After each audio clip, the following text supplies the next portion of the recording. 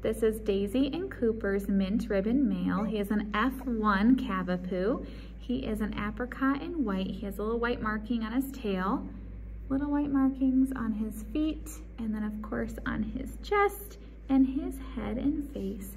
F1s are known to be more of a straighter, wavy coat versus a curly coat. So full grown, I expect him to be more straight, and then his adult coat should come in wavy. And there could be some minor shedding as he's transitioning from his puppy to adult coat, but there's no guarantee his adult coat won't shed, but it's probably less likely than his puppy coat. He should probably stay this color. I don't think he'll change a whole lot in color. And his parents are 10 and 15 pounds, so we would expect him to be somewhere in the 10-15 pound range. Hi, Betty. You just want to come over here, don't you?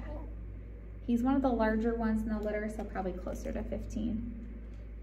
Cavapoos are known for their easy temperaments, playful, outgoing, very loving, and more considered.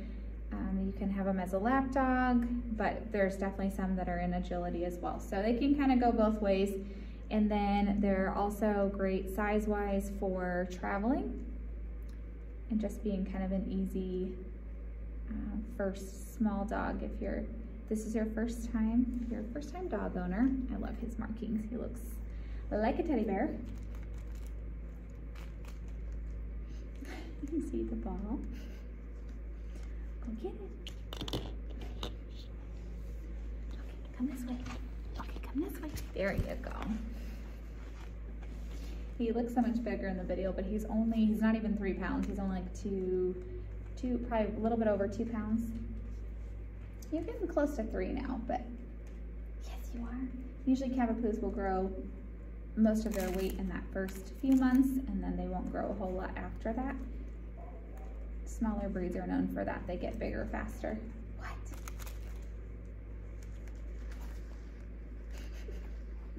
You just took the whole duck. Where are you going with it? Okay, come this way. Come this way.